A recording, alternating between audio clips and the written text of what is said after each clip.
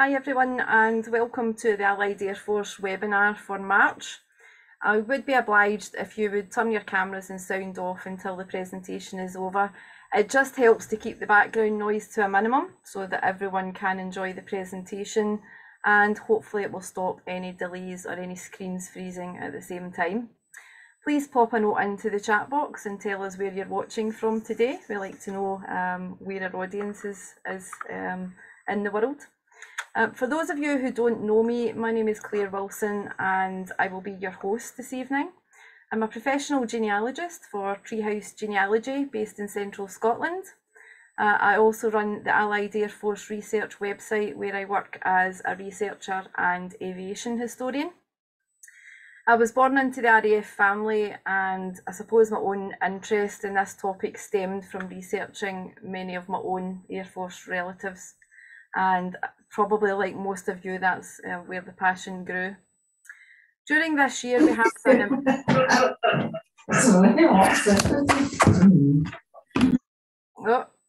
okay, if we can just stay on mute, everyone, I would much appreciate it. I'll set to let someone else in.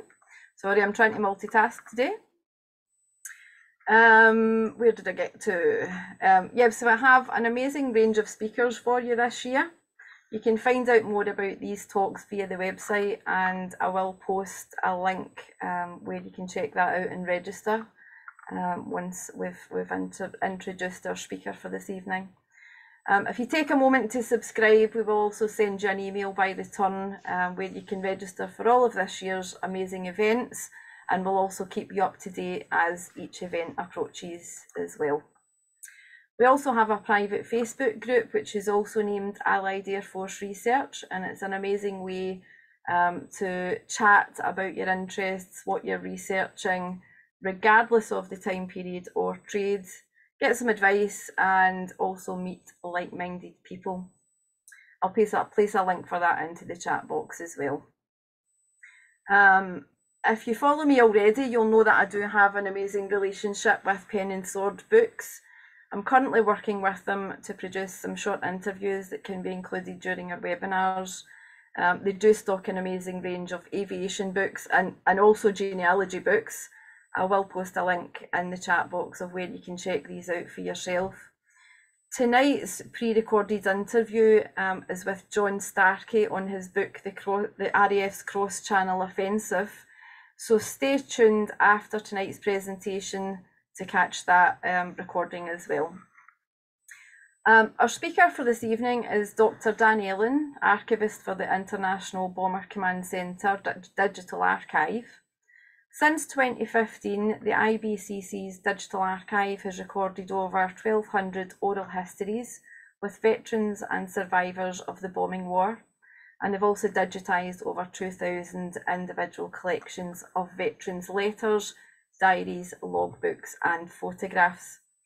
Many of these collections tell stories previously unheard by anyone outside of their own families.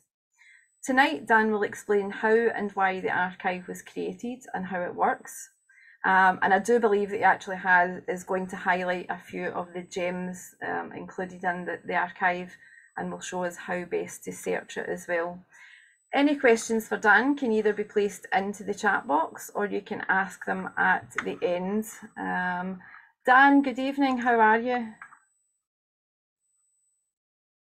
Oh, you're on mute. Sorry about that. Yeah, I just said I'm on mute. I thought you'd muted me and didn't realise I could. I did. I muted everyone just to try and keep the background noise to a minimum at the beginning. But yeah, how are you? I'm chickadee boo, as I used to say. Thanks very much for having me on. No, we're glad to have you. Bomber Command's close to my own heart, so I'm really looking forward to this presentation. Well, I'd like to say, well, to quote Spike Milligan, I've not rehearsed this because that way nothing can go wrong, but we'll see how it goes. No problem. I'll hand over to you, Dan. Okie dokie. So I have a PowerPoint from beginning. Can you see that then, folks? I can, yeah. Brilliant. Is it from beginning? That's better, isn't it? Yeah. That's it now, yeah. So, well, you've kind of done that bit. That's me. I'm the archivist for the IBCC Digital Archive. I have been since 2015. I was a volunteer before I got a permanent gig with the archive in the university. And before that, I was doing my PhD at the University of Warwick, and my thesis examined the lives and emotions of ERCs and WAFs in RAF Bomber Command. So ground personnel and what they went through. So that's my background. Was working as a volunteer for the IBCC. The job came up as an archivist and curator for the exhibition about the same time I finished my PhD, and I wasn't going to let anyone else have that job. So that was my job, and that's what I've been doing for the last 8 years. Maths isn't my strong point, but I think it's 8 years. So what I thought I would talk about this evening is a bit of the background of the IBCC, talk a bit about the losses database and the memorial, run through what you can see if you actually come to Lincoln and visit the centre and the exhibition, and then concentrate on the IBCC Digital Archive, which is what I'm chiefly working on now. Talk a little bit about how we've done things and why we've done things the way we have, and probably most importantly, the last section of how to search the archive, because there's some people that seem to have issues with it. We're doing our very best to make it as user friendly as we possibly can. It does have quirks and foibles, but there are always workarounds and ways to get around things, which I will talk about later on. So the history of the IBCC, it was the idea of who was then the Lord Lieutenant of Lincolnshire, a chap called Tony Worth, who in 2009 thought it would be a good idea to have a memorial to all those who lost their lives in Bomber Command flying from Lincolnshire. Lincolnshire, since the late 70s, early 80s, has sort of been known as Bomber County. Of course, other people in other counties would dispute that. Certainly Claire and Harry and the 102 Squadron Association people are going to say, what about Yorkshire? And that's part of the issue that we have. The original idea was to have a memorial in Lincolnshire for the Bomber Command losses who flew from Lincolnshire. Tony was sort of approached the Bomber Command Association and people like that, and he was told to put it on a back burner while they finished raising money for the Bomber Command Memorial in Green Park. Once that was completed and unveiled, he then started again wanting to have his memorial in Lincolnshire, and he came to the University of Lincoln to help him with a business plan. So the University of Lincoln got involved in 2013 with the project, and my colleague Professor Heather Hughes was a big part in this, and the idea then sort of grew from being a memorial in Lincolnshire. It was thought it would be better if it was a memorial to all those who lost their lives flying with Bomber Command, and the name the International Bomber Command Centre was created, was thought of. On my previous slide, I had remembrance, recognition, and reconciliation. Those are the 3 R's of the IBCC. And a big part of this is to be inclusive and to tell everybody's story who was involved in the bombing war, on both sides of the conflict, in the air and on the ground. And it's international because the whole world was involved in the bombing war to one way or another. People from over 50 different nations came and served in Bomber Command. And of course, the bombing war spread throughout Europe and across to Japan. So the university then got involved. I got involved as a volunteer. As I say, I was employed in 2015. And after several attempts at getting lottery funding, the project was successful in 2015. The lottery fund paid for the creation of the digital archive and the exhibition that's at the centre. The rules are they'd only pay for heritage, and a new build, which is what the building the IBCC is, doesn't count. Otherwise, we'd have had more of that. So 2015, we got a small team together. There are only 4 of us who work permanently in the archive. Everything else has been done by volunteers. And in 2015, we trained lots of volunteers in how to do oral history interviews, and we sent them out all around the world to interview as many veterans as we could possibly find. And of course, this was heritage at risk because, by definition, the veterans were in their then 80s and 90s and were dying out very, very quickly. So we did everything we can just to gather as much information, as many interviews, as many collections as we possibly could. But at the time, back in 2015 and 16, all we were doing was preserving these interviews, recording the interviews and saving them on, effectively we had hard drives, which we kept in different locations in case one went wrong, and kept backing up. And it wasn't until much later on that the lottery let us have the funding to get the hardware and the software and actually begin to build the digital archive that you can see now. And yeah, I'll talk a little bit more about the impact that had in a bit, probably. And the centre opened in 2018, and the archive was launched in 2018.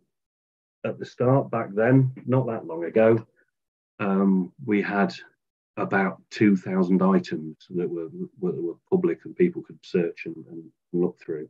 Now we're doing much better than that.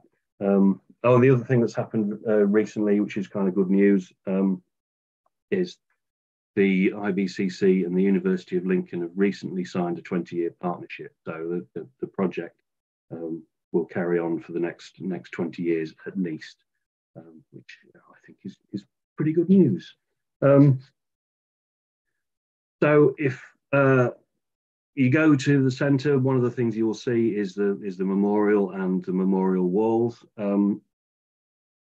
And you can also search the losses database, which contains the names of all those who lost their lives flying with Bomber Command. To try and meet this idea of inclusivity, although the traditional number, it's accepted that the number of losses of Bomber Command is 55,573. That only includes, that's the air crew. What the IBCC chose to do is to include everybody who lost their lives flying with Bomber Command, whether they were military or civilian, or whether they were ground personnel or WAFs. And there are some scientists named in the lists, and there are some nurses and journalists and all sorts of people. So our losses database currently has, well, last time I looked, because we keep finding new people or finding we've made a mistake and somebody was fighter command or something. Last time I looked, the figure was 57,512. But we've also started to add in pre and post-war losses for Bomber Command. So like from 36 to the mid-60s, I've forgotten the date. Historian, I can't remember the date.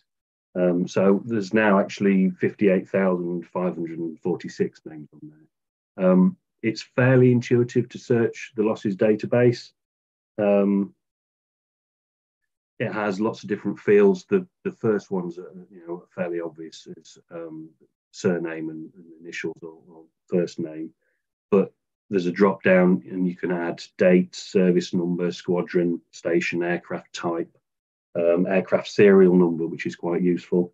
And you can build up searches like that as well. So and if you're looking for sort of vague, fuzzy ideas, you can combine them in different ways. And when you're searching dates, if you click the little plus sign, you can add a range. So you can look for those who were lost in March 43 or whatever. The other way that helps is obviously with Bomber Command and people flying at night, there's a takeoff day and a landing day, and an operation might spread across 2 days. So it helps to be able to break it down like that. The memorial itself is the spire that sort of reflects the spires that would have been on a cathedral, which you can see in the distance in that photograph. It's 102 feet tall, which is the wingspan of a Lancaster. Again, this goes back to Tony Worth and it being a Lincolnshire Bomber Command Memorial. Nicky Barr, the CEO of the IBCC, is very happy to say it's the tallest war memorial in the country. Of course, if they'd have chosen a Halifax wingspan of the right mark, it would have been a foot taller. Again, the legacy for the way the project started, the names, when you actually go and visit the site, the names are in two separate phases of concentric circles of names there. And again, that's partly due to how the project started. So the first inner ring is 1 and 5 group and training command, which are largely the people who flew from Lincolnshire. And the second phase is the rest of Bomber Command, so 4 group, 6 group, 3, 8, second, 2 TAF, all of those. You might be looking for a particular name and you might think you found it, but there might be someone with the same name in the second phase. If we have 2 J Smiths, they do have separate individual names on the memorial, and you can discern them by the last 3 numbers of their service number. So that's a photograph of the centre shortly after it opened. There's some nice sort of peaceful gardens and a few more additions to the front of the building now. But inside the centre, there's a shop and a cafe and an exhibition, which I curated with the help of a few other people. There's a £3 something parking charge, and it costs about £8 or £9 to go in the exhibition, but everything else is free. The centre is called the Chadwick Centre. Again, that's a legacy from it being Lincolnshire Bomber Command. Of course, Roy Chadwick was the designer of the Manchester and the Lancaster. So I think moving on to the exhibition, this is what one of the things you can see if you go inside the centre. The exhibition is in 3 parts. It has 3 galleries. The first one is downstairs and tells the story of the bombing war from a military perspective. And this shows the map is at the end of one of the walls in the first gallery. This is a 7-metre screen, and on here is projected every single bombing operation from both sides of the war that we could find in the time available using published secondary sources. It sort of breaks museum and exhibition rules in that when you start to put together an exhibition, you're told that people's attention spans are very short. You should limit yourself to 150 words, and nothing should last more than 2 minutes. This is an animation based on the research that we did, which runs for 10 minutes, and it shows the entire bombing war. And it does work. I have watched people stand still and watch the whole thing. And this is the way in the centre that we show the entire context of the bombing war. I should say it's not a museum; it's an exhibition centre. There's only 6 items, physical items in there, and they all tell stories. So if you think of a museum or an exhibition, they kind of use a timeline. The timeline in the centre in this gallery is a 24-hour timeline that tells a bombing operation. And the context of the war is largely told by this animation, and it shows a lot of things. I think it's quite educational. It makes people think a little bit about what they know about the bombing war. Hopefully, it makes people question what they know. It shows the proportionality, because a lot of people say, well, they started it, and this kind of shows it was the war develops fairly evenly until towards the end of the war, when the Allied bombing far outweighed the German bombing. It shows that the Allies dropped more tons of bombs on occupied Europe than the Luftwaffe did on the UK. We also made the decision here to show the bombing campaigns that took place in Italy, because we sort of were of the opinion, although they're not strictly bomber command, they're flying the same aircraft to the same targets and the same risk. So we added in the Allied operations, at first flying from North Africa and then Italy. As the animation plays out, you can see the moving battlefronts, certainly up Italy, and you know, it goes really crazy around the 6th of June 1944, of course. The curating the exhibition was kind of done, everything was done the wrong way round, because in an ideal world we'd have an archive to go and choose bits and pieces from to put in the exhibition, but we didn't have a searchable archive at the time we were designing the exhibition, so it was a lot harder work than it should be. And next time when I'm starting a digital archive and an exhibition, I'm going to do it the right way around, but no harm. We have had a chance later on to update some bits of the exhibition,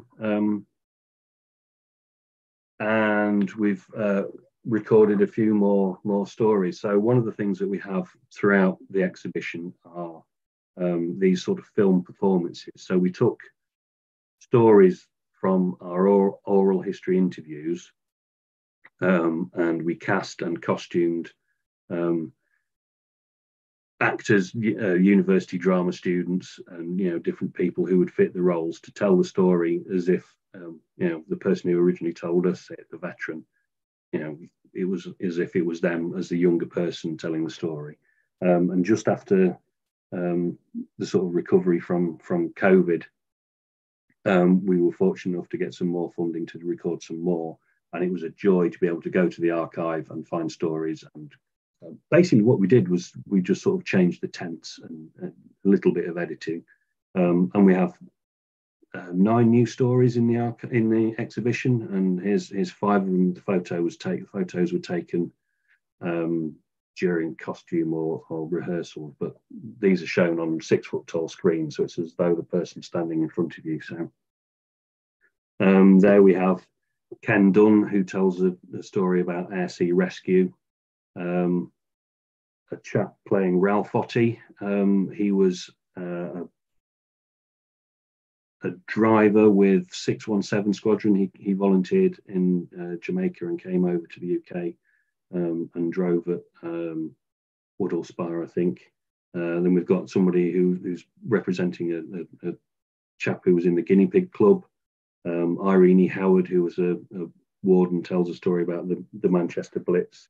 And a WAF who's playing Mary Ward, who was I think she was a map mark.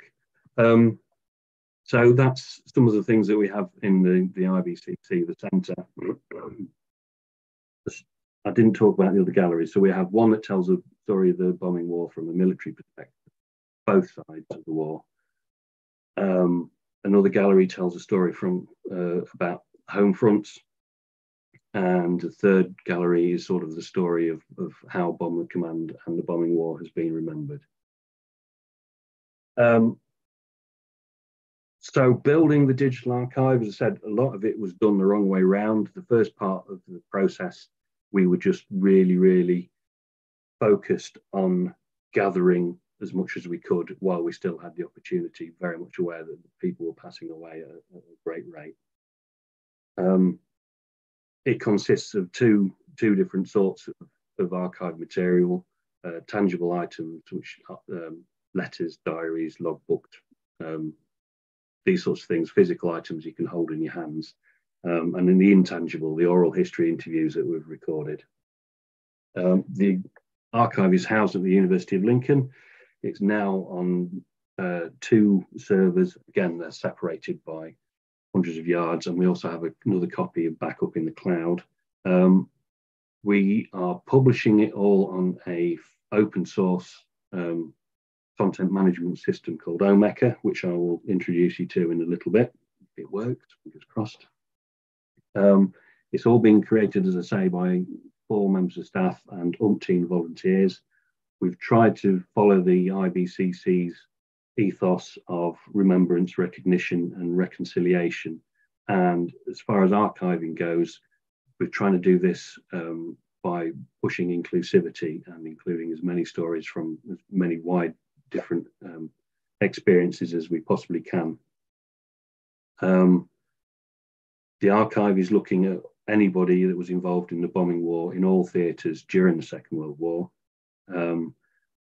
And we are, when we're creating the metadata, which is the cataloguing information for each individual item in the archive, we're capturing dates, places, tags, which I'll talk about a little bit more in a little while. And if there is anything that is sort of text-based, any of the items, we're having them transcribed. So this varies from a few scribbled words on the back of a photograph to diaries, to notes that people took during training, to prisoner of war logbooks, these sorts of things. We're also transcribing every single oral history interview that we have. And I'm also really proud of the way that we're dealing with logbooks.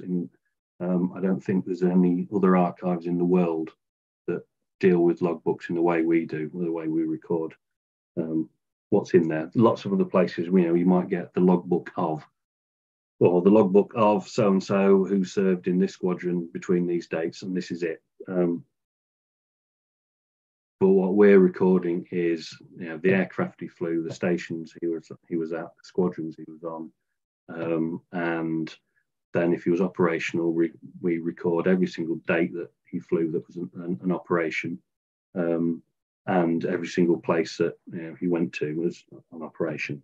A lot of this is being done through crowdsourcing, through our volunteers, and since the archive became publicly available, it's also become a lot more of an iterative process, and the crowdsourcing has sort of carried on. So nothing is ever sort of set in stone. If somebody gets in touch and says, I know a little bit more information about that one particular photo, or I've recognised, what that place is or what that thing is, it's dead easy for us to update the system, update the item.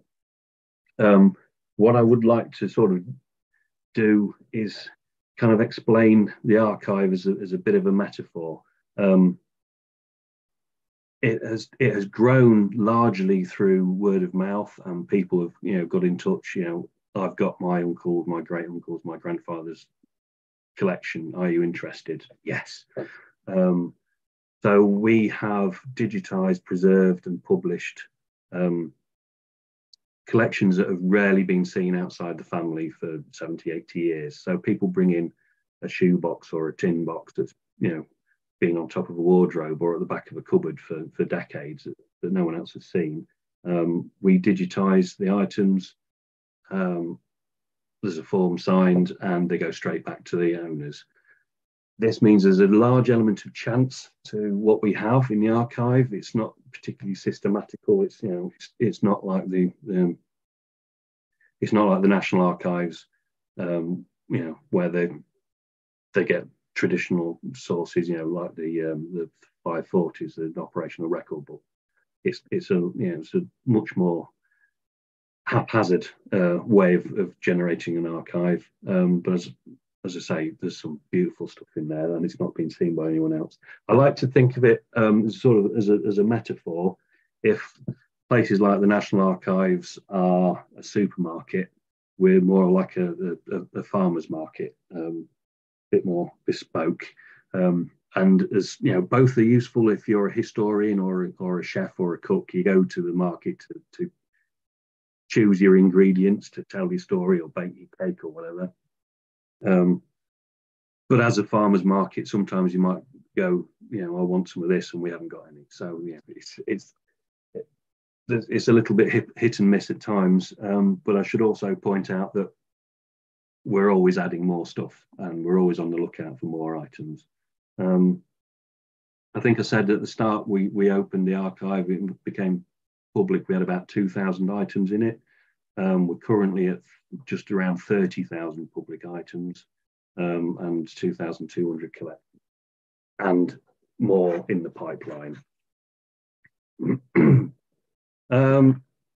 this is just a photo, showing how we record oral history interviews.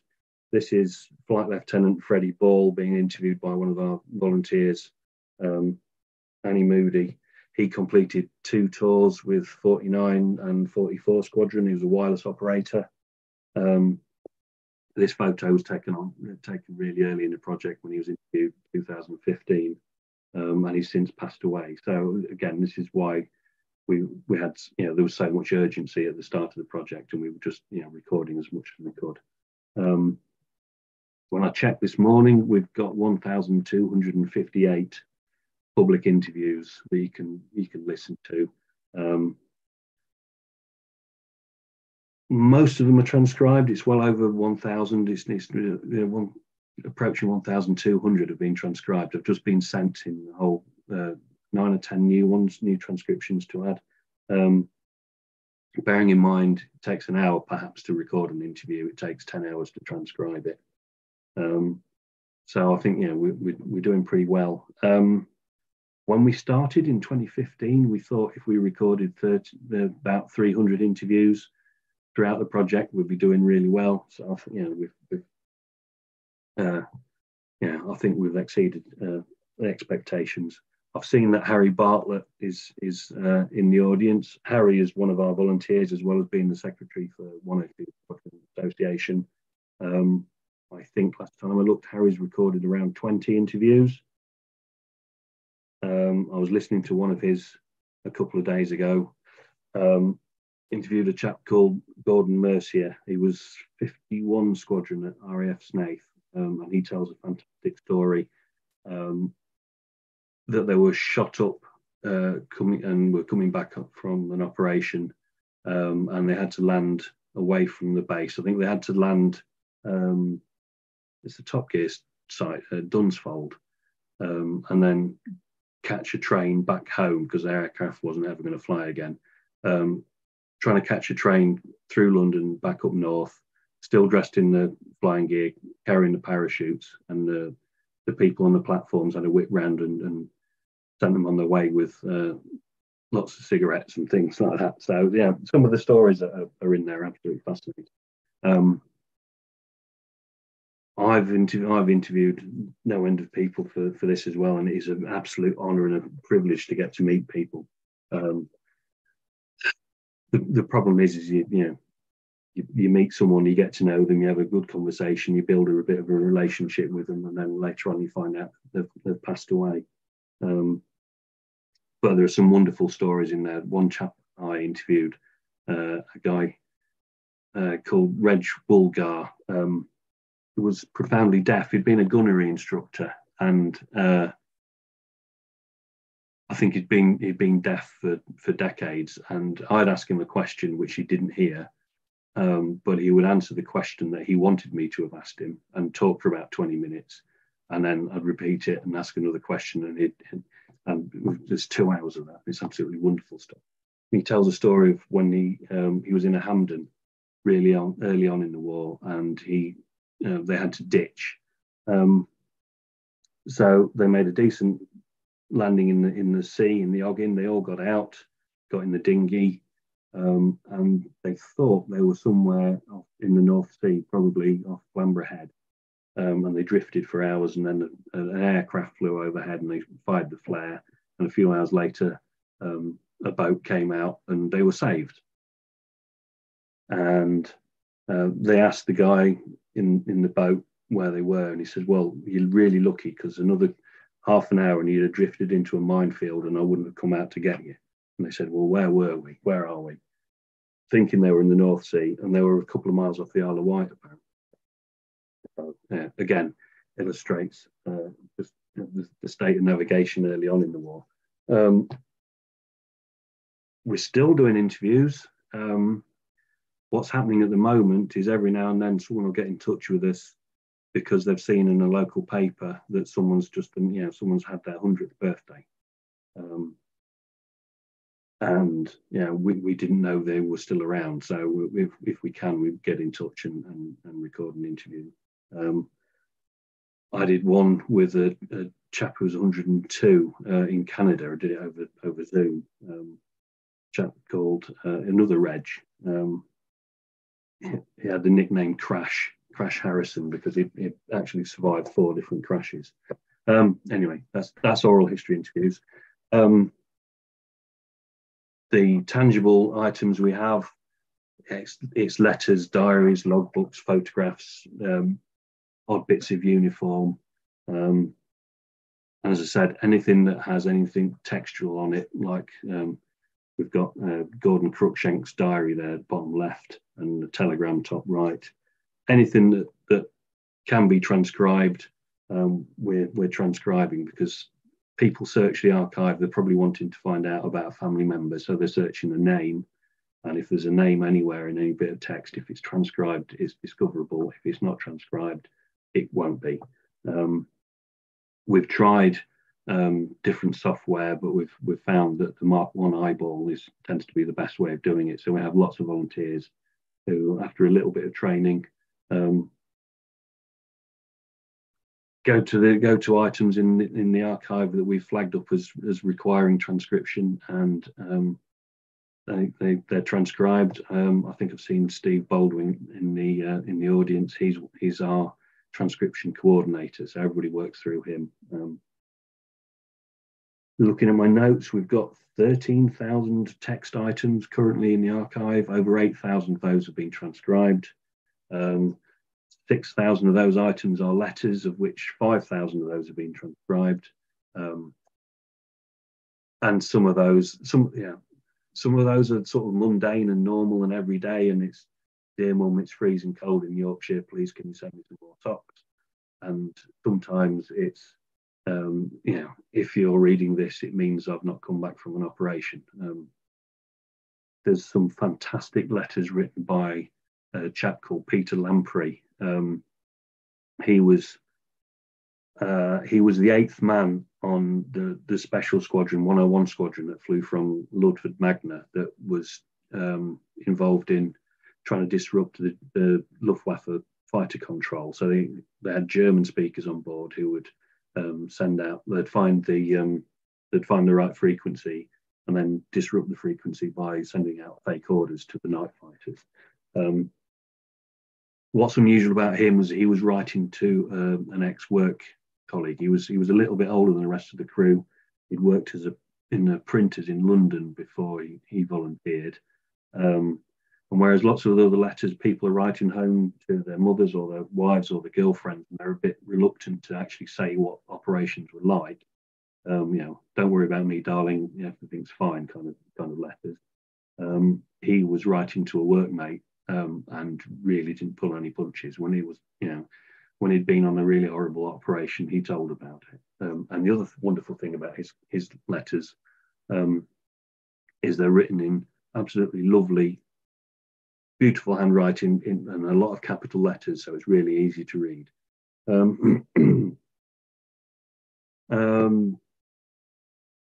We've also got on that slide there's a couple of photographs.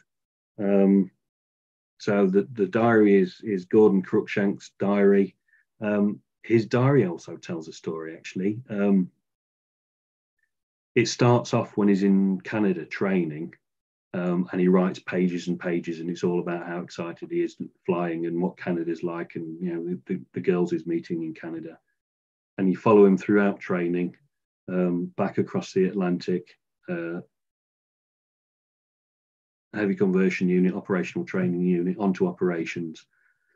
And the further he gets down his tour, the less and less he's writing in his diary. It's almost like you can read the stress that's coming through the pages to you, until all he's recording is a number of his operation, where the target was and the bomb load. But it's just this change in the way he was writing is absolutely incredible. Telegrams, there's far too many telegrams that say that people have been missing or have found to be killed. There's a few of them where it's, we've found he's a prisoner of war and he's okay, but they're always quite harrowing to read. Photographs, we have target photographs where we can. We try and locate those to show exactly where they were in Europe when the photo was taken. That's another role that a lot of volunteers are working on. And the chap in the photo is Harry Brooks. He was killed over Bracebridge, which is close to the site of the IBCC. His Lancaster collided with another one. Two Lancs took off from RF Waddington, had a mid-air collision, and him and other people were killed. So yeah, sometimes it's hard work going through these things in the archive.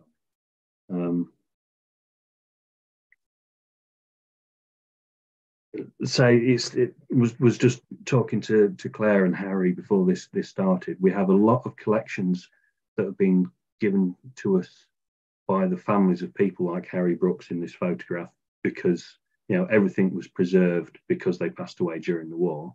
We have a lot of collections that go along with people who we've interviewed who survived the war, and we've interviewed them, and as well as recording their interview, we've taken copies of their logbooks and their photos and things.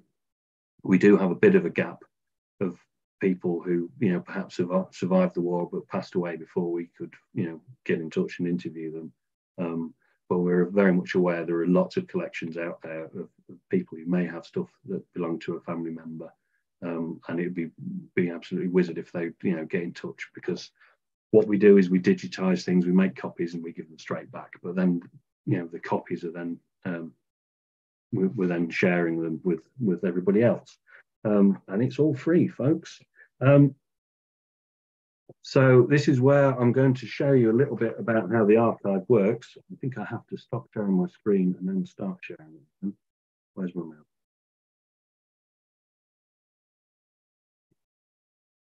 Share screen, and I want this one.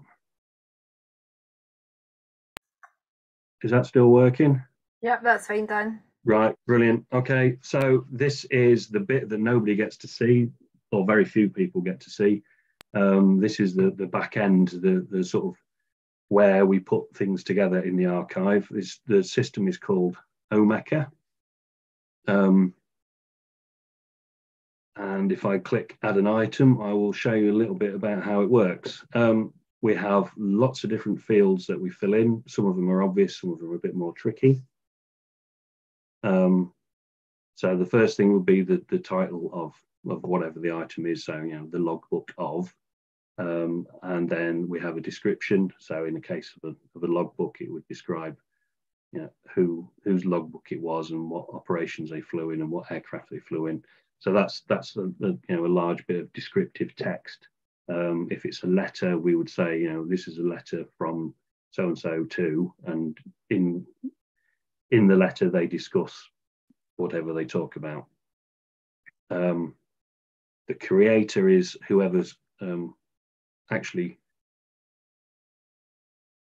created the item. Hello. If it was a letter, it would be who wrote the letter. Some of these we don't know. Some of them they get left blank. Who took the photograph? We don't know. We don't fill it in. We have two things for dates. The first one is the date the item was created. So in the case of an oral history interview, it would be when the interview was recorded, so 2017 or whatever. But then temporal coverage.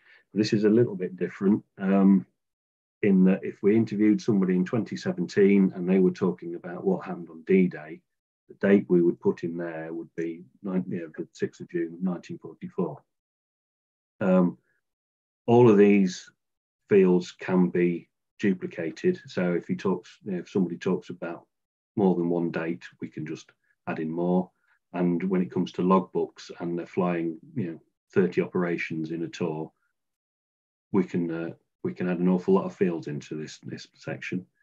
Spatial coverage is where things occurred, and again, if we're interviewing a person, they might talk about training in Canada, the crossing over the Atlantic, where they were stationed as a heavy conversion unit, where they were on operations, the raids that they went on. So we might add in various places from Canada to Germany or wherever. All of these fields, you'll notice these are just you just put in text. I better not press that add thing, but this is, these are text fields. The volunteers who create these items, all their errors, spelling mistakes that go in there, they stay in there. We do have style guides to try and get the different users to be consistent, but we're very much aware that mistakes do go in every now and then. And for anyone that does any kind of archiving this way or computer programming, there's something called GIGO, G-I-G-O, which stands for garbage in, garbage out. And this works for when people are typing in the boxes, but it also works for when people are trying to search. If you misspell a search term, you probably won't find the answer that you're looking for. Other fields to try and do away with that sort of thing, we do have drop downs. So, if we have a photograph and we know it's to do with bomber command as opposed to fighter command, you would click that. We're an international project. So we do have things that come in different languages. So if it was a German document that we were looking at, you would click that. The other important thing is a sort of quick description of what the item is. Now, this means that we're able to group items all together. So if we have a memoir here, you click that, that would then enable people just to search the archive for memoirs. And you can see some of the other different things that we have in there. So hopefully you'll see they're all slightly different. But these are sort of an idea of some of the things that you can see if you search the archive. Format's another sort of description. And these are the things that a publisher and rights, these are sort of the legal things that just fit onto, we put onto every single item. The identifier, every object has a totally unique identifier, so that gets copied and pasted into that box. So that's that bit. When we record dates, we do it in rather a strange way. So that would be D-Day. As you see, it's not the British way of doing things, it's not the American way of doing things, but it enables the system to search either for a particular day or a particular year. So when you're actually, when you're doing the searches, which I'll show you later on, if you want to just search for 1944, you put 1944 in it, bring up everything that also has that string afterwards. And with places, again, to use consistency, we're using the places that are recorded using the Library of Congress formatting. So it's a little bit to get your head round, but if we're wanting to record something that was in Lincolnshire, that didn't work, did it? Oh, I put it in the wrong box, you see. What was I saying about garbage in, garbage out? So it tends to be the country and then the place. So I better just delete it. I'm not going to save it anyway.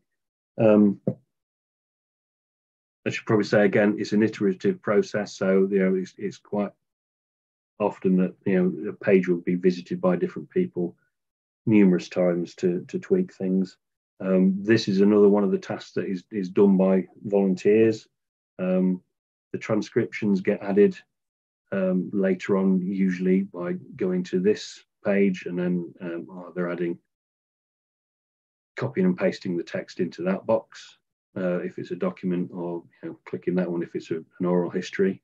The files are added pretty much, it's the same as adding something to social media. You can click and paste or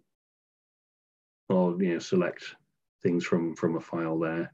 And then the other thing that we have that the volunteers, the metadata creators, do is add tags to things. So if we're looking at a photograph and we know it's of an aircrew from 102 Squadron, and we put in here 102 Squadron and then add tags, this enables users of the archive to just bring up everything that there is about 102 Squadron. I'm just checking my notes. So I said just about everything. Yes. I think so. Items are always added together as collections.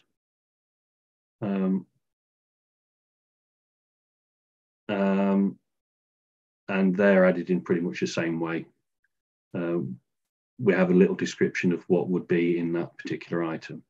I'm going to go back there, and then, so that's how the archive gets created. I'm now going to have a little go at telling you all how to search it and get the best results. So if we just click on that one and then there, and we go to the home page. This is now what users will see. So this is the home page. You can find the home page by sticking IBCC Digital Archive into Google, or by going to the IBCC pages, clicking on the history tab and following the links, and there's a couple of clicks till you get to this page. What I should say is it doesn't work like Google. So if somebody's looking for Flight Lieutenant Smith, and you put Flight Lieutenant Smith in the search box and click search, you get 5,737 hits, which is not helpful. And they will vary. You know, we've got a Flight Lieutenant Smith, Flight Lieutenant Johnston, Flight Lieutenant, and we've got a Smith Albert. So how the system works is it actually looks for every instance of flight, every instance of lieutenant, and every instance of Smith. So if you're searching for a particular person, it's probably best to search for the most unusual part of the name. Now with Smith, obviously that's a bit tricky. But there are a few other ways of doing it. So if you click these three little dots here, and then hit that button where it says exact match, it will now search for instances of Flight Lieutenant Smith. And then you hit go. Did I hit go? Yes, it just thinks about it. And then it brings up two items, which probably, although it's, you know, it probably isn't the right Flight Lieutenant Smith, but it probably feels a little better than trying to look through 5,000 items.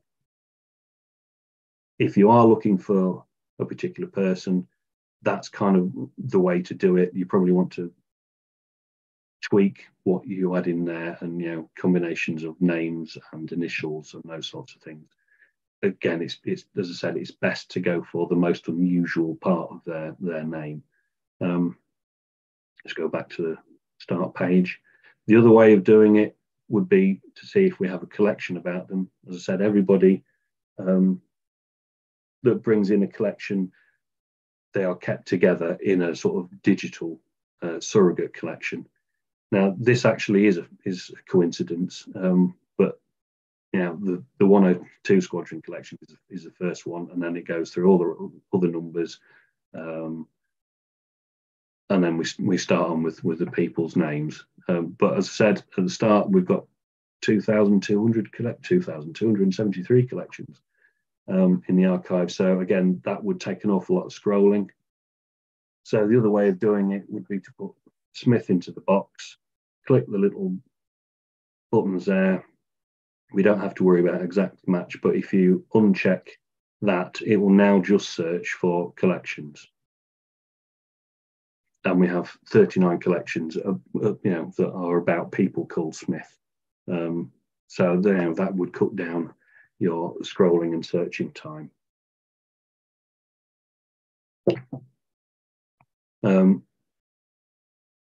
If you're searching for, if you're not searching for people and you're searching for particular squadrons or a particular station, that gets really easy as well.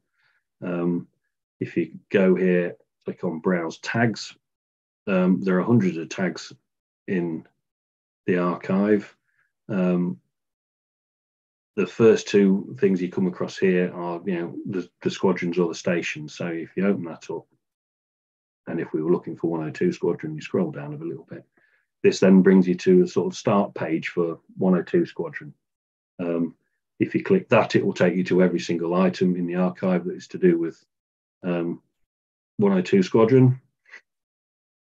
that button will take you to the losses database. All of these are hyperlinks. There's a little bit of a description about 102 Squadron. But here's where all the work that the volunteers who create the metadata starts to pay off, because if you look here, these were some of the choices from that drop-down menu, and you can search by file type. So we're looking at things that are to do with 102 Squadron. If you click photographs, that is going to bring in the photographs that we have that are to do with 102 Squadron. Scroll down, there are 2 pages of those. That's quite an interesting photo. The damage to a Whitley really early on in the war, that got home amazingly. Portrait of John Blair. These are sort of some of the things that we have. John Blair's really interesting story. There were 500, I think, air crew who flew with the RAF from Jamaica and the West Indies. If you want to search just for interviews, there are a couple of ways of doing that. But if you want interviews that are just about people who are involved with 102 Squadron, you click sound, and it brings up 31. I think Ernest Jeffrey's one of Harry's interviews. I think he tells a story where he used to stick he was ground crew, and he used to stick his chewing gum to the undercarriage of an aircraft before it took off as a bit of a sort of good luck charm. As I said, most of these interviews have been transcribed, and that means you can then search the transcriptions for any particular word that you're looking for, or a key term. Go back to the start again. So it works exactly the same for RAF stations. Does involve a bit of scrolling, but when you get to the station that you're looking for, so 102 Squadron because of Claire and Harry, this does exactly the same sort of thing. So you can search for photographs of RAF Pocklington, lots and lots of Halifaxes, some target photos, fairly horrendous crash that resulted in a fire. What else do we have? You can search for logbooks by clicking this one. Which one should we look at? So if you click on there, that will take you to the copy of the logbook. Here's an example of some of the information that's in there, and every single term in there is searchable. If we scroll down, this is where we've put all the dates in. So he was in the RAF and flying in 41 and 42, but all of these dates are when he was operational. And you can see we've had to add more and more fields as we go along. And these are the places that are mentioned in the logbook. And then at the bottom will be all the tags. So these are, he was in the heavy conversion unit, he flew Harvards, he flew all these different marks of Halifaxes. And these are all links. So if you click on any one of these, it brings together all the items that are also to do with those things. You can search the archive in a couple of other ways as well. Let's go back. One more. So these are lots of other tags that you can search through. But we can also look at places, because we've recorded, every single item that has a place. There's a plot on a map. There are 3,000 different plots. This kind of shows just how international Bomber Command was. We've carried on telling the stories. If we've got somebody who served in Bomber Command and then was posted somewhere else, we've carried on telling their stories and recording their information. And of course, places in Canada, these would be where they were training. So I'll just click on that one. That's fairly easy to see. That brings together 6 items that are all about this tiny little rock in the middle of the ocean. We've got 2 photographs and a couple of interviews. I could mention that place. I talked a bit about how you can search the transcriptions. There's the transcription of the interview. You can listen along and read along to what's going on. But the dodge to find out what you're looking for is to do Control F. And then at some point he talks about the rock in the middle of the sea. You can click that again, and that's, he's talking about a training flight. So we're never really sure what people are going to use the archive for, what they're going to want to search for, but because everything that we can transcribe is transcribed, if there's a word or a phrase in there that somebody's interested in the future and they search for it, it pops up, and there's the archive has been useful. The other way you can search, we've done the same thing for aerial photographs, so they have been plotted and geolocated, and you can search a map and look at aerial photographs. It's another role that volunteers have been doing, and you can also search the archive by dates. Again, it's another one that you have to scroll quite a lot, because everything is all there on the one page. Where are we? It's 29th today, isn't it? So 29th of March 1942, we've got 9 items: logbooks, bibliography, another logbook, photograph, Miss Miami beauty pageant. There you go. That'll have been during training.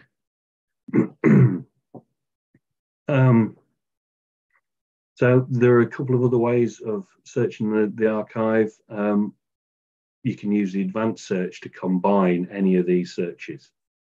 You can get to the advanced search either by scrolling down to the bottom and clicking on there, or again, you come up to these 3 dots and click that. That takes you to an advanced search.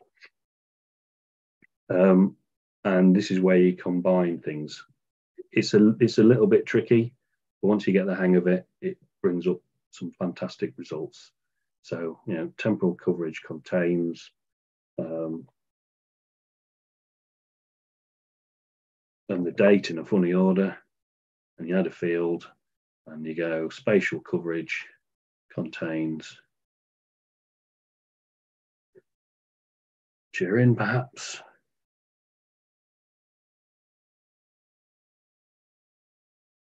And it brings together things that have got both those dates and places in there. So we have a logbook of somebody who flew on an operation to bomb Turin on that date in 1942, and an interview with somebody who was in Turin on that date in 1942. So this is a way that the archive is trying to work inclusively and to work for reconciliation by bringing these totally separate stories together. I'll show you a few other searches that you can do.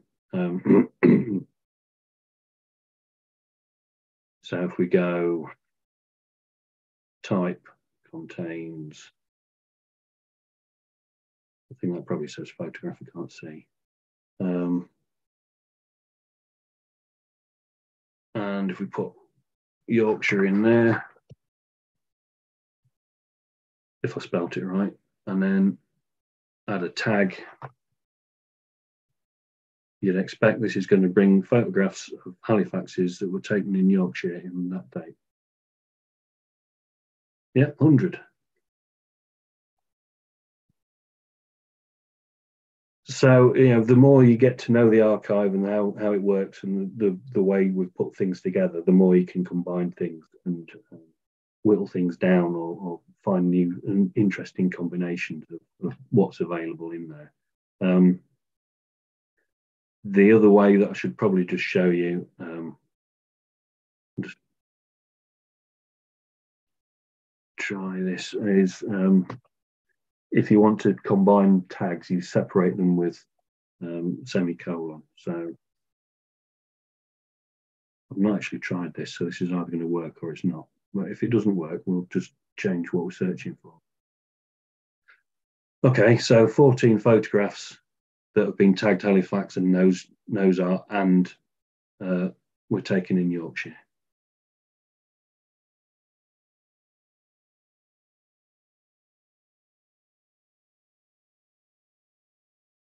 So I said I'd show a couple of amazing things that just have been drawn to my attention recently, and then I shall hand back to Claire because I've been talking for ages, haven't I?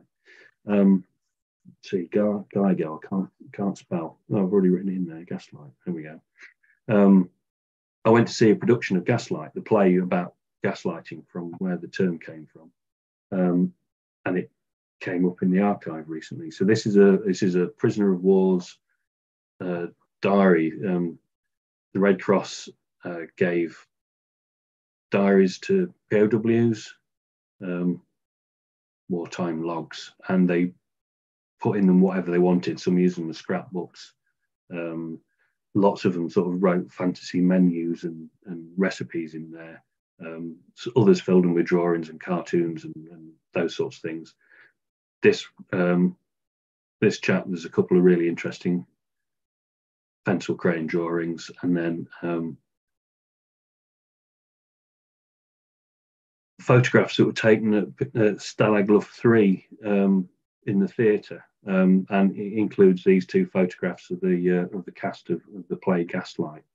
I think some of the stuff we've got to do with prisoners of war is absolutely fascinating. But here we've got the cast of, what is it, 7, and a couple, 3 of the roles, female characters. They got the costumes and the staging, and I think it's absolutely fantastic.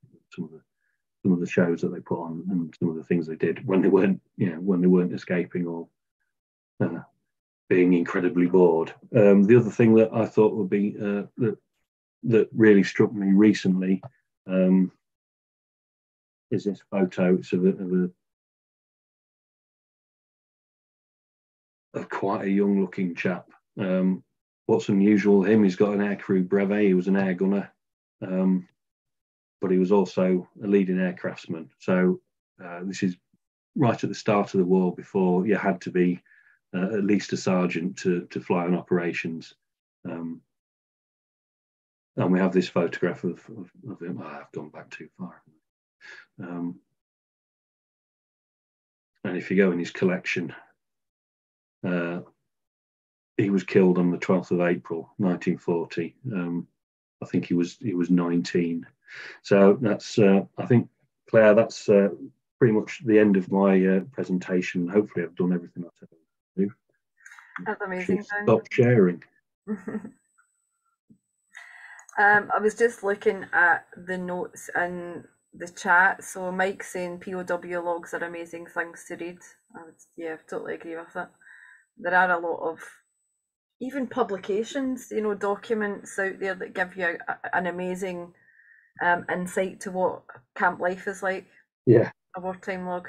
Yeah. Again, yeah, they're fantastic. The first one I ever saw was back in 2015, and I was blown away. It is a very good one. It belonged to Les Rutherford, and it's definitely one of the better ones. But it was the first one I had seen, and I thought it was fairly unique. If you search the archive for wartime log, we've got quite a lot of them now, and they all vary, but they're all fascinating in their own right. If there's text in there, it's been transcribed. The photographs have been described, the cartoons and drawings have been described. So again, you can search them. Mm-hmm. But yeah, I love those. Yeah, and I mean, obviously, I had got permission by yourselves to use an interview for a guy who went through a similar situation to the guy. I was doing a World War II airman, how to research World War II airmen, and although I couldn't find anything in the IBCC archive, I managed to get this audio of this guy that went through the same experience. So sometimes you might not find something about your relative in the archive, but you will find things of people who went through similar situations, which gives you an insight into what life was like for so many people, depending, you know, whether it was evaders or prisoners of war or whatever it happens to be. Yeah, I mean, we have tags for prisoners of war. The way I showed you how you can search the archive based on squadrons and stations is very popular with users. For that reason, you know, if they can't find their relative, they can get a gist of what it was like on the station at the same time. We have tags that include things like military service conditions or military living conditions. So if anybody's talking, you know, what it was like inside a Nissen hut, you know, the winter of 44, 45, that's there as well. I think Nissen hut's a tag as well, so you could combine, you know, military living conditions and Nissen hut to just get those. Because it was bleak. Yeah, I can't remember where it was, but I read of a WAF who had gone to sleep and she'd let her hair down before she went to sleep, and it had touched the sides of the Nissen hut, and the condensation had run down the hut and then frozen, and she had to get nail scissors to cut her hair so she could actually get out of bed. Gosh. So I know Hazel has said she tried the website out yesterday and found it a bit clunky, but these tips will certainly help. Hazel, you haven't mentioned what you were struggling with. If you want to either put it into the chat or unmute yourself, you could certainly ask Dan if you want.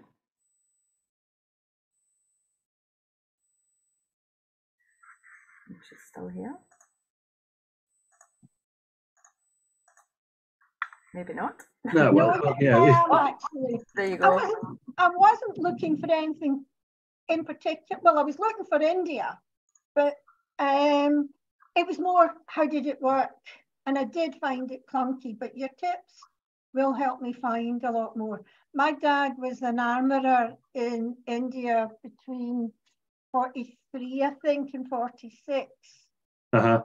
And I do have his log, and I have pictures, and I've got an album of things in India and men in India, and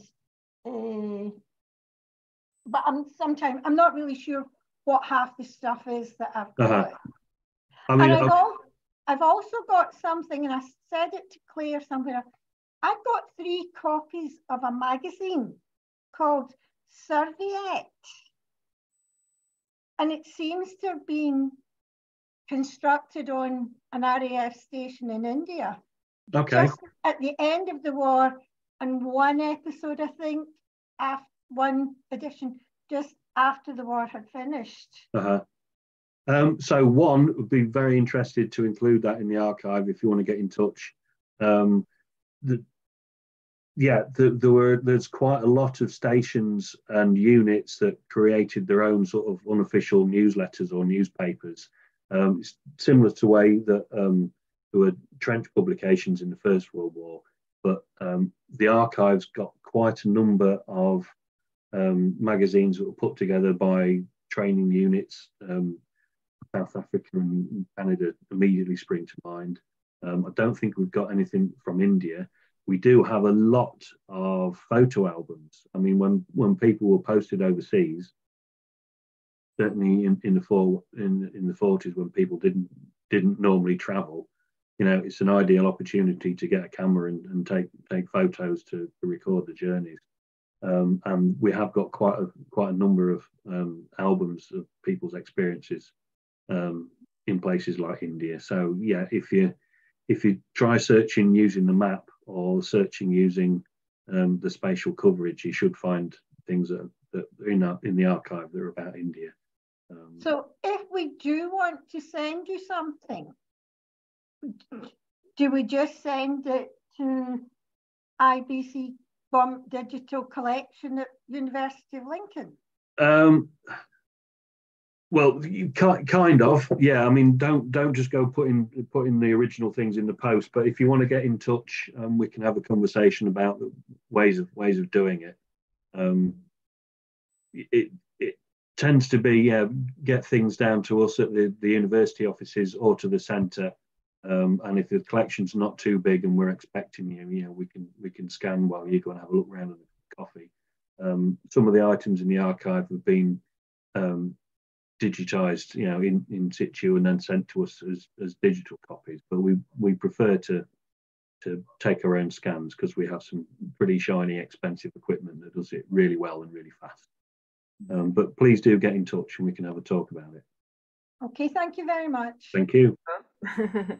Margaret has actually asked a kind of similar question that covers India as well. She said that her father's late father's service record says that he was in, it says 322 MU. Maintenance unit. Maintenance unit, yep, in September 44. She said the next line said India Command. So you might want to carry out the same type of search, Margaret, and just look and see what there is for India. David says, many thanks, Dan, for the inspiring talk and Claire for organising. It has a pilot log for you. Is there any information on those injured and hospitalised?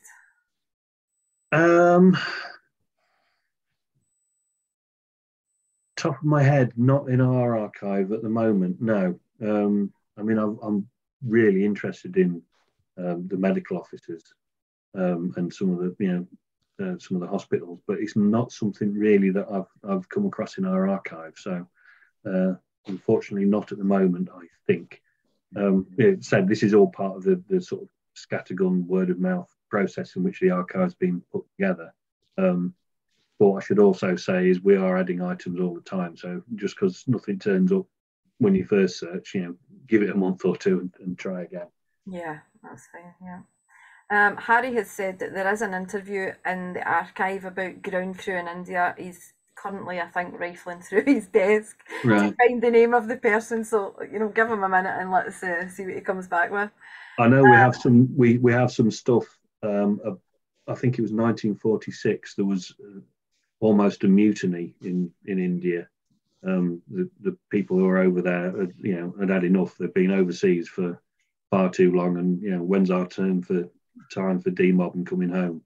And there are some photos and a few documents about that in the archive, which is absolutely fascinating. Yeah. Dan. Hello, Harry. Sorry to interrupt. I'm struggling at the moment with papers are all tipped up. That interview in India is the one where the chap had the camera license and he took the photographs of the actual mutiny. It was actually recorded as a mutiny. Yeah. And he had the photograph of the air officer commanding India addressing the scruffy, all the scruffy airmen who refused to wear full uniform, etc. Yeah, and I should really remember his name, but I can't. Yeah, I can see it. He lives in Leicestershire. His granddaughter was a policewoman. I'm just struggling to find his name at the moment, but it is in there. Well, search the archive for mutiny; it'll pop up. So Mike is asking, how far are you behind in the process of getting items into the archive?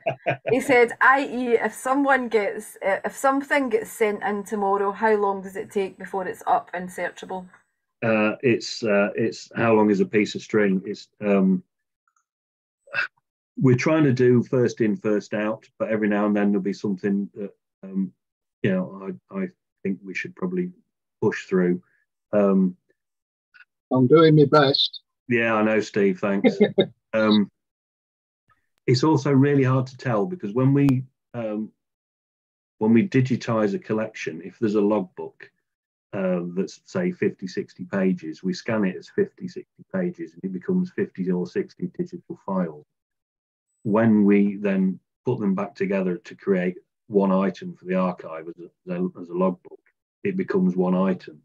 So although we know how many files we have that are yet to be processed, we don't know how that will work into individual items.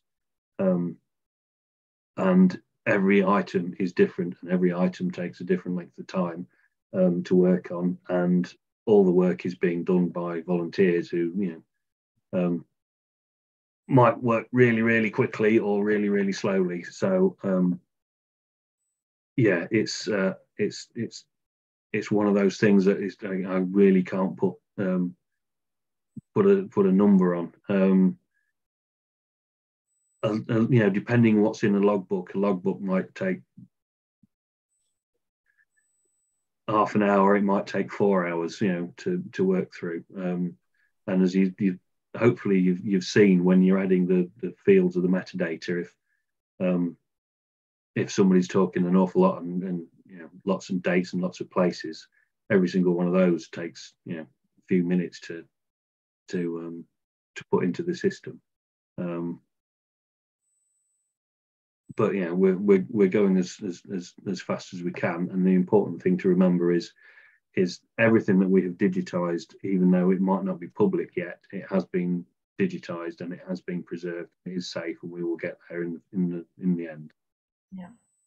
I mean, I mean, obviously I deal with the 102 Squadron Archive, so I can totally sympathise with that, because I obviously feel that, you know, you do have maybe a bit more time over the winter months to do something like that, rather than, you know, over the summer months. So, so Harry said the India interview is John Shipman at 317 Maintenance Unit. So if anyone's interested in looking that up, you can do a search for that. Thanks, Harry. Did you search the archive for that, or did you remember it? No, I found the piece of paper. Sorry, Dan. That's a bit how we were trying to do things when we were trying to build the exhibition, when we didn't have an archive. It was, oh, we've got an interview with someone that would be really useful, or I've seen a photograph in a collection, but I've no idea, you know. And we would have people going through thousands of files on a hard drive just to find this one photograph of you know, a bomber crew in front of a Halifax or whatever, you know. Yeah. I mean, I could have put in RAF mutiny, but that might have been censored. Who knows? So I take it the other thing, Dan, is that you're obviously always looking for volunteers and you know, people to contribute as well. Yeah, sorry, I'm just distracted because I've just put it in. There's the first, if you put in mutiny, the first hit is a really nice photo album. So yeah, it's all there. Now I've lost Zoom. Where have you all gone? There you go. Sorry, what were you saying, Claire? No, I'm just saying, I take it you're always on the lookout for volunteers. Yes, always on the lookout for volunteers. Depending on where you are in the world, there are different tasks that volunteers can do. Training is provided. Yeah, we have volunteers who are working with Steve Baldwin's team doing transcriptions from, you know, Singapore and Australia and all over the place. You don't have to actually be able to get into the offices in Lincoln. Probably is a book about flak over my shoulder, yeah. Yeah, someone just asked a question about the book here, about flak. Yeah. So yeah, we're always on the lookout for more volunteers. We're always on the lookout for people who have collections of material. One of the things that I didn't say, I mentioned that it's an iterative process. If you look on the archive pages at the bottom of the home screen, there's a box that's entitled Mystery Items, and if you click that, there are items in the archive that, you know, there's a photograph of a place that we're sure if somebody knows that particular place, you know, where it is, they will say, oh yeah, you know, that's so and so. And there are people who we don't know who they are, and, you know, if a family member sees that, they go, oh, that's my great granddad, and we've got a name to a face then. So there's mystery items, and every now and then someone will get in touch with me and say, you know, after spending a couple of hours on Google Earth, I've located where this photograph was taken. That's a great idea. Yeah, there was one chap that got in touch with me. He was looking at a collection, and he worked out that there was a wedding photo in there, and he worked out that from, you know, other items in the collection that it was probably, the wedding was probably in Bristol. And then he went and virtually walked up lots and lots of streets in Bristol until he found the right street, and he got in touch saying it's so and so street in Bristol. But I'm very sorry, it could be any one of 6 houses. He pinned it down to the 6 houses on a street in Bristol after, you know. But there are, you know, photos and items and people in there. The other thing is, every now and then there'll be a bit of handwriting that we just can't get our head around. Quite often it's signatures, but if somebody recognises a family member's scrawl on the bottom of a letter, then we can update the system you know, it becomes a mystery no more. So that's another way you can help, just by having a look at the mystery items. Yeah. Fab. I suppose my question is, are you always learning? Oh yeah, definitely. Yeah. And every day, every now and then is Christmas, because there'll be, you know, some wonderful items, some wonderful collection. Yeah, I'd say the couple of items I just shown you, the POW theatre photos, and you know, I love seeing that. I now know that, you know, they put on a production of Gaslight and, you know, other plays, and yeah, it's fascinating. It must be hard, as they say in family history terms, you know, not to go down that rabbit hole, so to speak. Yeah, I mean, that's you know, how long does it take to publish an item? We try to just add the description using what we've got in front of us. So if there's a photograph and it's got an aircraft and you can read the squadron codes, it's okay looking up what the squadron code was, so you can then tag the squadron. But going down the rabbit hole of research to, you know, pin down that one tiny little fact, it can be counterproductive. You know, do you spend 4 hours doing one bit of research for one line of the description, or do you move on and leave it as a mystery? Mm-hmm. Yeah, every now and then you get caught up with it. I spent a good hour and a half the other day trying to find out what a particular medal was, because I hadn't seen it before. Right. In my excuse, it was out of my comfort zone. It was from the Korean War. So. Right. The other thing was, somebody else actually asked, Brian, I think, came in later actually. He said, remind me, Danny, he's actually mentioned, what date do the Bomber Command records go up to? I think you said post-war. What date did you say? So the losses database includes all those who lost their lives flying with Bomber Command during when it was Bomber Command. So when it's changed to Strike Command, that's when the losses database stops. Right. And yeah, I'm sorry, I can't remember when it was in the 60s that was. It was, yeah, late 60s. So the losses are from 36 to 60. Yeah. 68. Thanks, Steve. Yeah, terrible historian, can't do dates. Too much information. Yeah, the digital archive. So we're interested in the life story of anybody who was involved in the bombing war.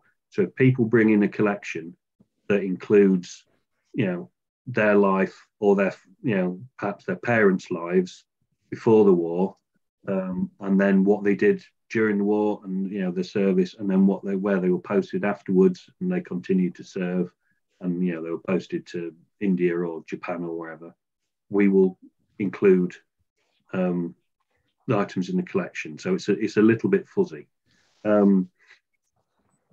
The archive housed by the University of Lincoln is tending to focus on 39 to 45 for the war, but as I say, if there are items in a collection that continue past 1945, we'll include them.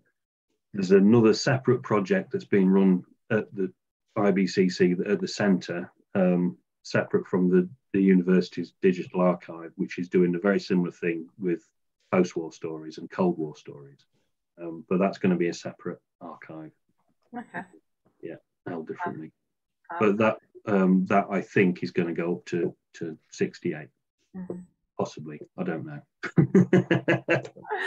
Well, thank you so much for your presentation. It's been really informative. I think that'll make searching the archive a bit easier moving forward for all of us. Yeah, hopefully we can share the link, and when people go, I can't find anything, we'll just send them to this. Yeah, yeah, that's it. Are you going to be hanging about for the next 10 minutes or? Can do, yeah. Yeah, I've got something that I purchased recently that I'm going to show you. I'm going to look for it during this little recording to see whether you've seen something like this before. So let's just quickly move on. I've now got a pre-recorded interview with John Starkey where he talks about his book, The RAFs Cross-Channel Offensive. So let me just share that for you.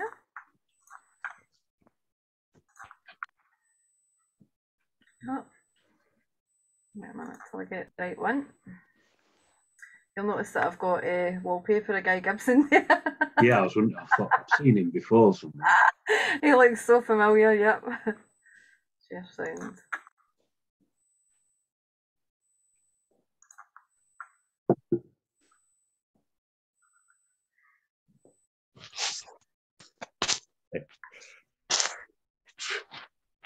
Hi, I would like to welcome John Starkey, who's here today to talk to us about his recently released book, The RAFs Cross-Channel Offensive. Hi John, how are you? I'm very well, thank you, Claire. How are you? I'm good.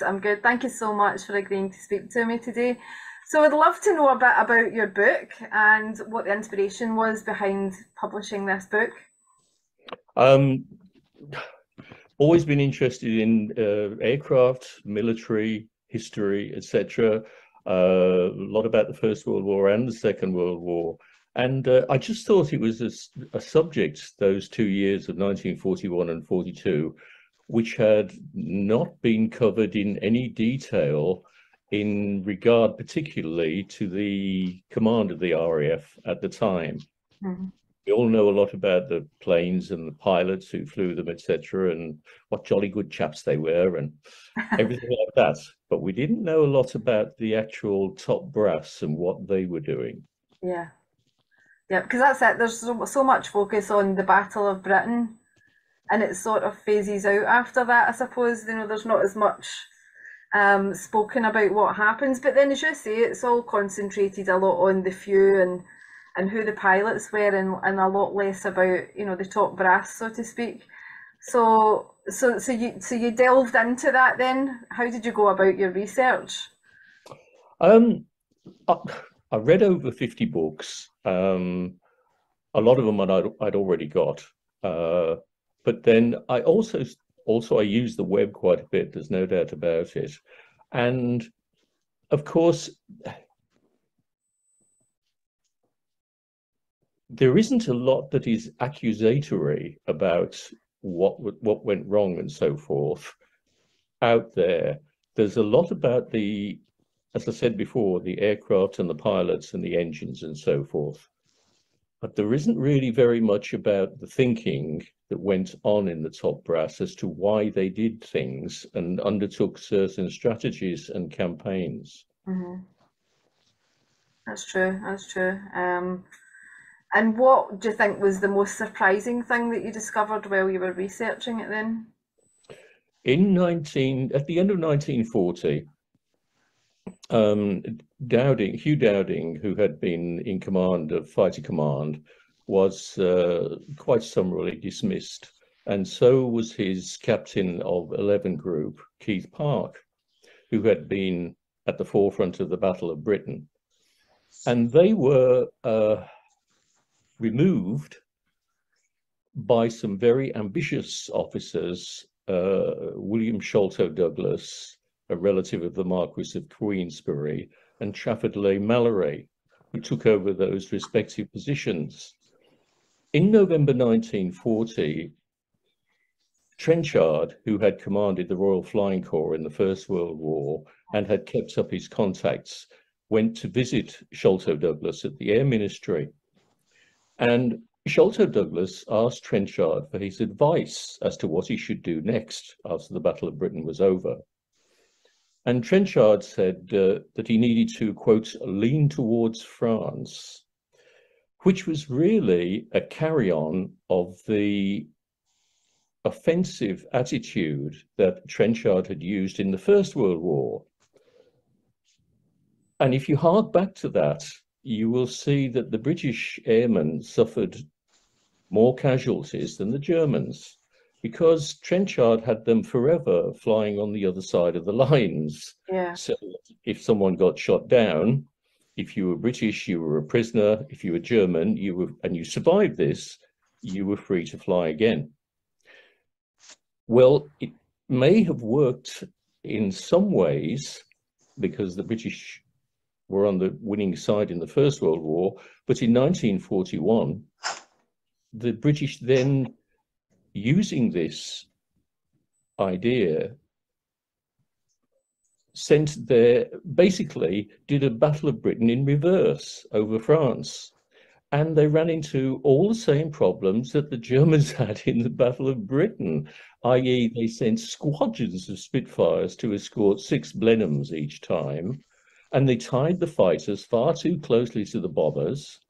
The German fighters had a height advantage over the escorting Spitfires and could use their dive and zoom tactics to perfection, which they did. And not only that, but then in August, along came the Focke-Wulf 190, which was pretty much a quantum leap over a Spitfire and a 109. And eventually, the British Fighter High Command had to call the whole thing off in June of 1942, but not before Britain had lost at least 1,000 airmen, most of them into the Channel. And the Germans had established a kill ratio of 4-1. Wow.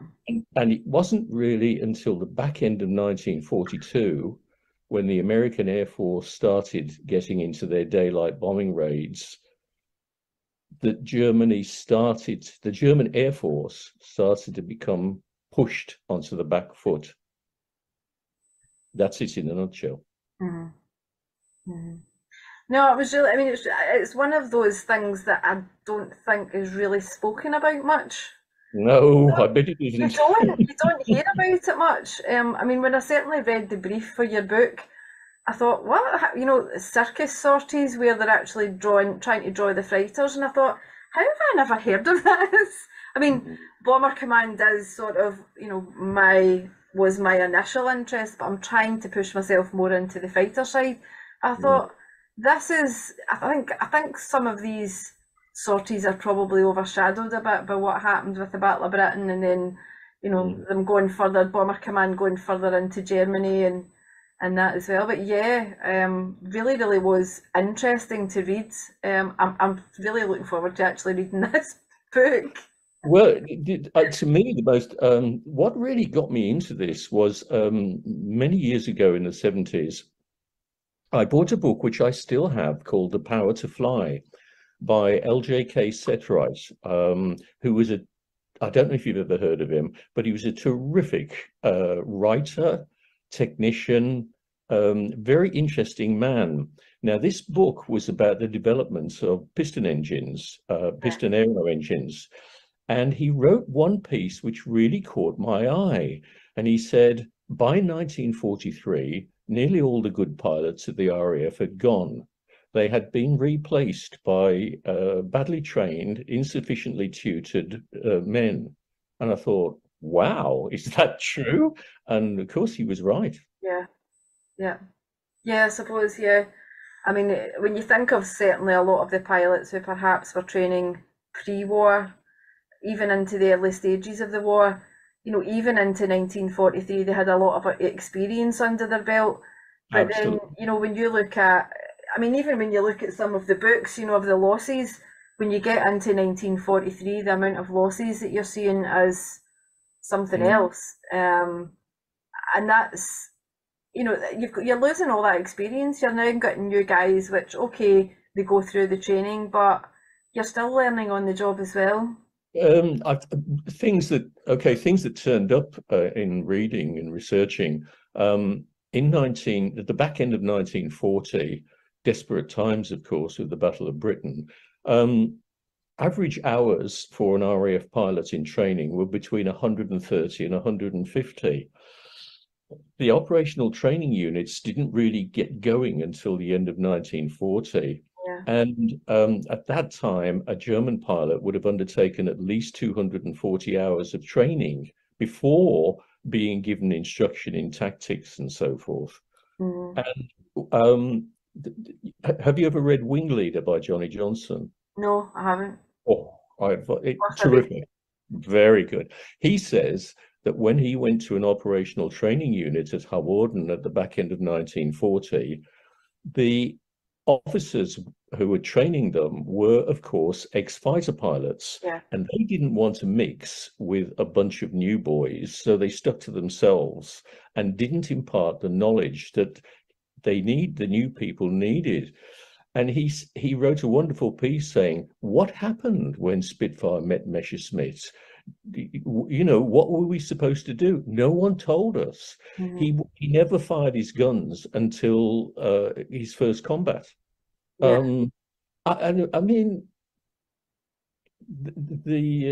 I suppose you'd say with the amount of muddle and rush just to get people into aircraft, left out some pretty vital things. Yeah, because you go into an aircraft and you're out in your first op, and then what a shock to the system if that's the first time that you've actually fired that gun. Absolutely. And I mean, the RAF also had bad tactics. I mean, bad formations, everyone trying to keep formation with one another instead of looking for where the enemy is. And of course, the Germans had fought through the Spanish Civil War, Poland, France, the Battle of Britain. They knew what they were doing. That's crazy. That's crazy. And I mean, I can't believe as well when you're the likes of you're going to the training units or the OTUs, and then you think, I mean, if you go to a new job and you spend lunch times or you socialise with the people that you work with, you talk about your work, you learn just through conversation things that you perhaps didn't know about that trade or that industry, or you know, so these guys, yeah, you know, they could have been passing so much information on to these recruits. No, they stuck at one end of the bar, away from the newbies. Yes. And who is it? Johnny Kent, Wing Commander Johnny Kent, a New Zealander. He recounted a couple of very interesting things. One was that again, back in the 1940, he'd never fired his guns in anger at the operational training unit and begged the commanding officer for a go. So finally, the commanding officer said, okay, take that Spitfire over there and go and shoot at the sea or something like that, right? Yeah. So he said, I fired, and after a second, the guns jammed. So I flew home and complained to the commanding officer, and he said, oh, they didn't jam. You ran out of ammunition. That's all we can spare. Well, yeah.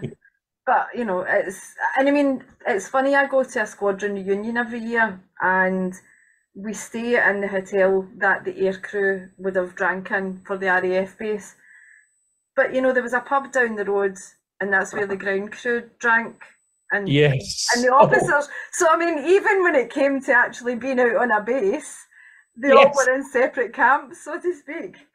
An officer's mess and an NCO's mess. And if you were a sergeant pilot, you didn't mix with the officers. You know, and if you've got time off and you're in the pub, it's exactly the same. So. There was one piece about Johnny Kent when he said that he and several other wing commanders and nobody below wing commander rank and so forth attended a conference with Trafford Leigh-Mallory presiding at the back end of 1940 to talk about the back end of 1941 to talk about the makeup of the circuses that were going over and how better to do it, etc. And at the end of it, Leigh-Mallory said, well, anybody got any questions? So Kent put his hand up and said, look, if we're seriously going to damage the Germans, we're going to need a lot more than 6 medium bombers that we're escorting with 60 Spitfires. And if the intention is to bring up the Germans, we need some better tactics because they're killing us. Yeah. And he said, Leigh-Mallory looked a bit taken aback and asked Victor Beamish, a group captain who was also a fighter pilot, about his opinion. And Beamish said, well, Kent is right, sir. So Leigh-Mallory, looking round further, found a group captain on his staff who didn't go on operations and said, well, what do you think? And the chap said, well, we've done it, sir. We're successful. And he said, and Kent said, I started to argue with him to no avail, but we still kept sending men to Lille who I lost for no good reason. Yeah. Yeah. I think that sort of sums it up, doesn't it? I mean, yeah. Well, thank you so much for speaking to me today, John. I will share the link of where you can buy John's book on the website and in the chat box as well. Thank you so much, John, and keep in touch. If you've got any books coming out in the future, we'd love to have you back. Well, thank you very much, Claire. It's been a delight. Thank you. Take care.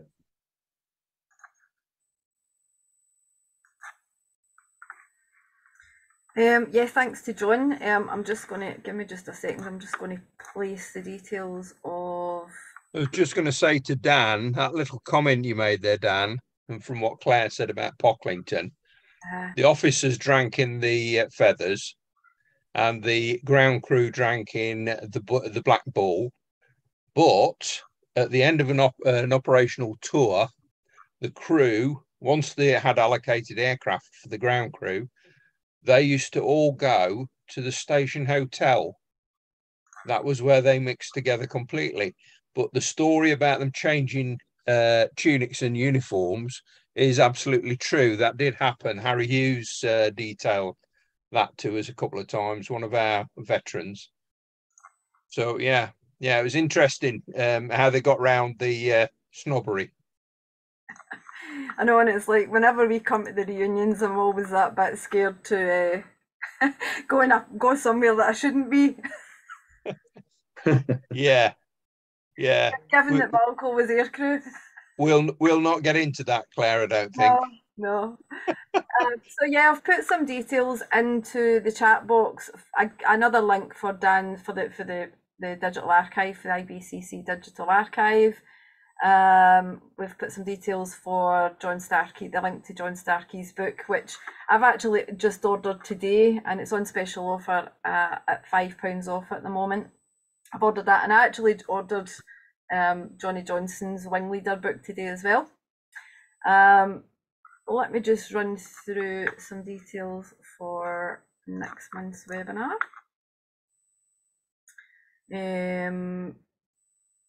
Yep, so next month's webinar is on Wednesday, the 26th of April at 7 PM. The speaker will be Dave Nelson, who will provide a presentation, and the title of that is An Example of a US Air Force Heavy Bomber Airfield in World War II Suffolk. Dave has been researching B-17s, the 390th Bomb Group of the 8th Air Force, and their base at RAF Framlington on and off since the 1980s. He renewed his interest after returning to college and attaining a degree in history. He will be presenting the story of the base, a city in itself, yet integral to its surroundings, home to 3,000 young men, some facing the jarring horrors of combat, while others the routine slog of daily routine. He'll talk about how they trained, worked and lived, and what their days were like, and how it all worked as well. An amalgamation of a cross-section of America's youth, unfamiliar with their often very specialised tasks, managed to take it all, function from cutting-edge combat and aviation technology to utilities and mail services. I must admit that I am really excited about Dave's presentation. And also next month we've got a short interview with John Sweetman in relation to his book, The Dam Busters, Was It Worthwhile? His book's actually just come out in time for the 80th anniversary of the Dam Buster raids. And he was an amazing guy to talk to. I think when he said to me that he remembered the Dam Busters raids, that sort of took me aback. So you can listen to his recording as well.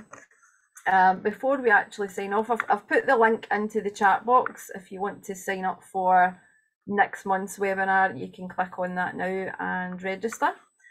We're always happy to collaborate, so if anyone has a project or is publishing a book or has something that they'd like to share with our audience, please get in touch. Alternatively, if you're struggling with your own research, feel free to reach out via our website, and details are in the chat box. And for anyone who's watching via YouTube, I will update the details on there as well. Dan, I managed to find this collection that I've recently bought. So it's a set of birthday cards. They're about little postcards. And I have about 8 of them. So it's basically, the date on one of them says November 45. And when I bought them, I was told that I think it was something that was actually published on the air bases. And they actually would put the name in and they would put what birthday it was, and it's sort of in the RAF colours. But it came with a photograph. Doesn't have any squadron details, doesn't tell me where it is. I do have some names on the postcards, and I know it was Chrissy's birthday, but nothing to indicate where it is, or which is really annoying, really annoying. So that was one of the purchases I bought in a little military shop in Glasgow when I was there recently. Uh-huh. I go in and I say, "What Air Force things have you got?" And that's what they had. So I thought, well, yeah, that's quite interesting. I'll take that. Have you ever seen anything like that before? No, I haven't. No, the photographs, loads of things like that. Yeah, but no, not those. That's really interesting. Mm-hmm. So I need to research it more a bit. Yeah. And find out, yeah, was it something perhaps near the base or on a base that they would do for celebrations? Yeah, not a clue. That's not something I've come across before. No. Interesting. I'll keep you posted if I find out more. So thanks again, Dan, for your presentation. It was really informative. Pleasure. I hope it's helped people, and yeah, if it's on YouTube, we can send people that way when they've done the thing where they put in Flight Lieutenant Smith and get 5,000 hits. Yeah. That's fine. I'll send you the link on anyway, and I look forward to catching up again soon. Wizard, thank you. Okay, thanks everyone for attending, and we look forward to seeing all of you next month as well. Take care.